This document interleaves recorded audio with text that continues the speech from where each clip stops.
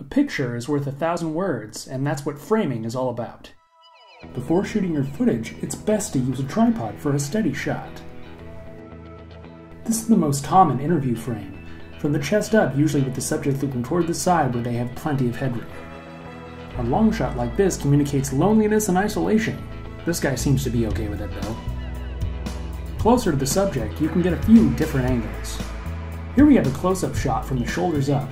Close-ups are a good way of seeing the expressive emotion in a subject's face. Coming in even closer is the extreme close-up. It's a great way to get even more detail out of your subject's face. The next two shots are a bit more artistic in nature, with the low-angle shot making the subject appear tall and powerful, and its opposite, the high-angle shot, makes the subject appear smaller and weaker. Framing can help tell your story, but use these techniques sparingly, and above all, remember to have fun.